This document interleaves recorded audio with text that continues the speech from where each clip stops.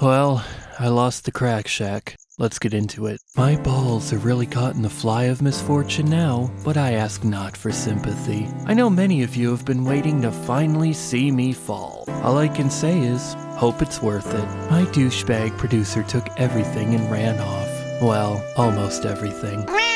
Yes, you've just heard from our new co-host that's currently too busy licking its own asshole to come back to the microphone right now. You're listening to Too Late with Mike, more or less. Tonight's episode is sponsored by me. Buy me a meal at Artery Duke, please. I don't even need the toy.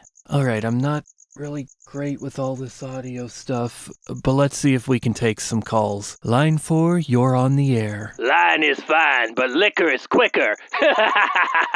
Oh, I'm right there with you, my dude. Hey, do you have any more funny puns for us tonight? Might make me feel better. Oh, you want more? Motherfucker, I just spent 6 whole hours trying to think that one up. Man, fuck you.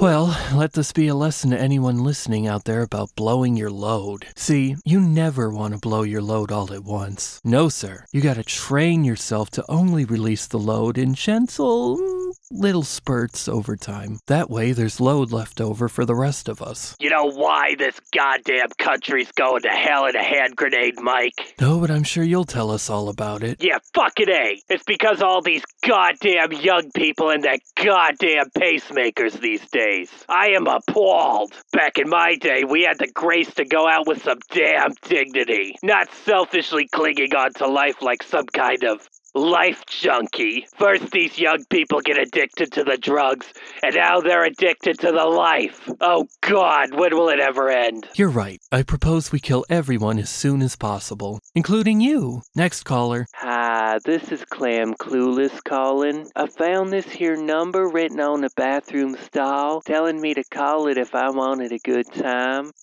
How do I get the good time? The good time comes the moment you hang up the phone. Oh. You're on the radio, jackass. Oh, well, I just love public radio. It's like my second favorite thing in the world, right next to public restrooms. Oh, but let's not forget about public libraries. They're definitely in my top 3 for sure. Hello? Are you still there? Holy shit, I really wish I could afford to be high right now. Oh man, it's just great. Oh God, what have I become? I'm so desperate I just snorted an entire anthill. Life's meant to be so much better than this. Look, I know I've done bad things, but that doesn't mean I should have to face the consequences for them. My daddy was not nice to me, okay? I had no choice but to destroy myself. Well, it sounds like it's all your fault. Thanks for your valuable input, friend. How's your night going? Not good, man. I got an STD that's really kicking my ass. What kind of STD? The one that makes your dick explode? I wish. It's worse than that, man. Pregnancy. Oh, fuck, I feel that. Yeah, I just can't stand kids, man. They're like tiny little Democrats, always looking for a handout. What, do I look like I'm made of money? Well, I'm unemployed and damn proud of it. Never had a job and never will.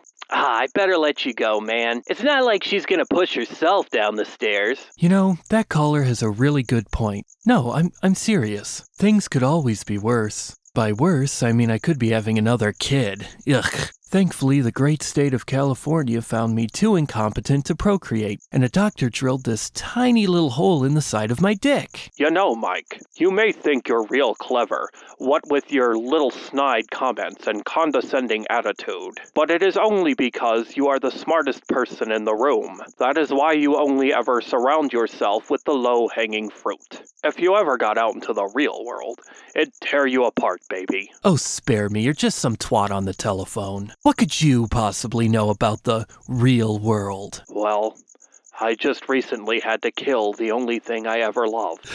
What? You think human suffering is funny? I mean, yeah, a little bit. Okay, fine. Then I think your plight is humorous. Ha! How do you like it now when I laugh at your human suffering? Please, I barely qualify as human. Well, I guess I can't argue with that. Ah, but I'm still standing, baby. Hey, maybe I could use this newfound calamity of mine to finally get my life back on track after all these years, and fix all my past mistakes. Just kidding, I hope you all fucking die in a sack. And a giant bear eats the sack, shits it out, and all the little woodland critters come out to shit all over that shit. And then lightning strikes it, and then the earth opens up and swallows it, and it descends into the fiery pits of hell. And then Satan loads it into a cannon to shoot at God for the lulz. And God says, well, you have to take it. And Satan says, nuh-uh. And then there's a whole custody battle fought over the pile of shit. And then God ends up being stuck with it. But then the angels offer to take it off God's hands if he legalizes hot lesbian intercourse in heaven. Then he agrees. Then the angels hurl it back at Earth because they know very little about proper waste disposal. And it destroys the entire Earth and everyone dies. Fuck you, I'm out. A-S-S.